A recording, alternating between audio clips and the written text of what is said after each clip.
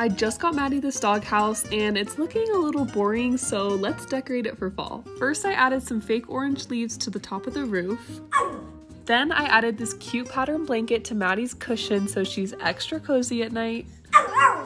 And this was looking so cute, but I feel like it was still missing something. So I found this adorable picture of a chihuahua next to a pumpkin, and I placed it next to these tiny pumpkins I found at the store.